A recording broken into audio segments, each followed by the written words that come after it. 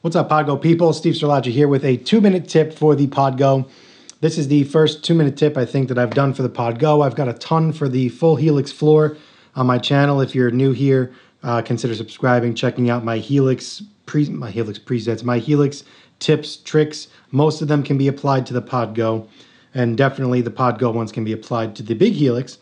But today I wanted to talk about a little workaround thing for one of my favorite parts of the Helix floor, and that's having parallel effects and not wasting a block on reverb if you don't need to. This is not an exact science. What is this? What is going on with that? Yikes. I need a haircut if you couldn't tell. Let's get haircuts, please, soon. So what I'm talking about here is early reflections and pre-delay. These are two things that you have access to in your cabinet block and in your reverbs that can help you get like a faux sound. Both of them do different things, so I'm going to show you guys what each does. The early reflections are basically, it's the sound, if you're thinking about it, if you have a microphone, it's the sound bouncing off of the walls and then getting picked up by the microphone after the initial sound. So it's almost like a slap back reverb thing. It's just picture the sound echoing off a wall coming back right into the microphone, and you use the percentage to dial in how much you want. If you crank that all the way up past like 70%, which you'll hear later, you get like a nice faux reverb sound. Not exact reverb, but it works in a pinch if you want to save space and not use reverb. Now, if you do use reverb and you want to kind of get a little bit of a parallel effect type of thing where you're getting the transient note popping through first, nice and strong, and then having the trails or the reverberation sit under it like a bed, there's a nice little workaround to use the pre-delay, which I'm going to show you guys next also. Pull up a preset in Podgo Edit. Right now I'm using my graham cracker preset. This is a preset that's on the marketplace. I just put it up, so it should be active by the time this goes live. All right, so on here I already have a spring reverb, but let's just mess with this pre-delay and see what it does when it's at 0. You could hear how the reverb is immediately there and is right on top of the note. And now if we max it out to 200 milliseconds, just for example's sake,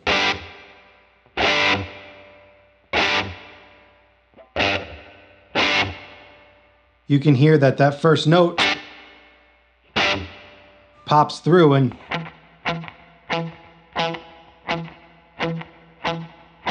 you almost get like a slapback type of sound because that reverb is delayed. It's a little confusing when you're thinking of delay terms, but if you keep it at like 80 milliseconds in the mid 80s, that's usually where I like to keep it, where I find the sweet spot. That usually keeps you in a good ballpark to have the transient note pop through and then have enough bed underneath it to sound good.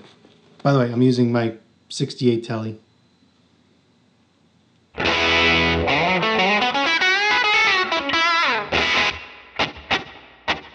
So that's with the 85-second delay.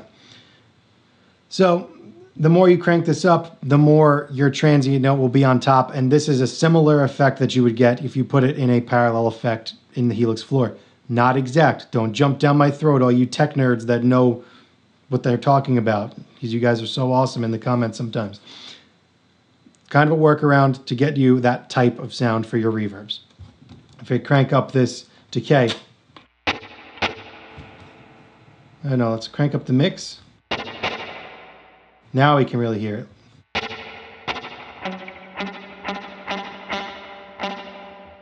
Cool. So now let's go over to the early reflections. So here's the cabinet that I got on here. I have it at 53. Let me turn the reverb off. I'd suggest listening to this with headphones if you guys have. I use Beyerdynamic DT 770s. There's links to them below if you guys want to check out any of the other gear that I use. So I usually keep it around 50 to 60, 70% in that ballpark, just to give it a little bit more size and a little bit more room feel to the mic'd up cabinet. So let's turn this all the way up to 100%. This is the early reflections all the way up.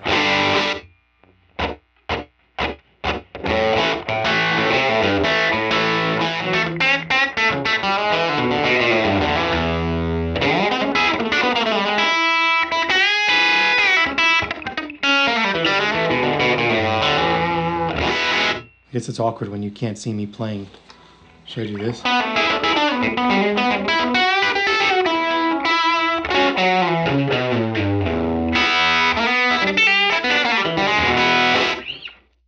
Anyway, so that's the early reflections all the way up. You can hear that nice little slapback reverb sound, and now take it all the way off.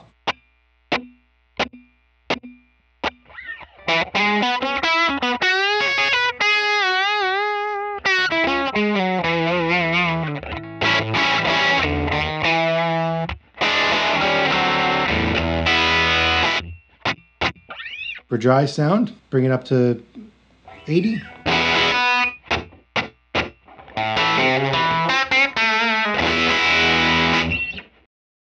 And 100%, just another time to hear.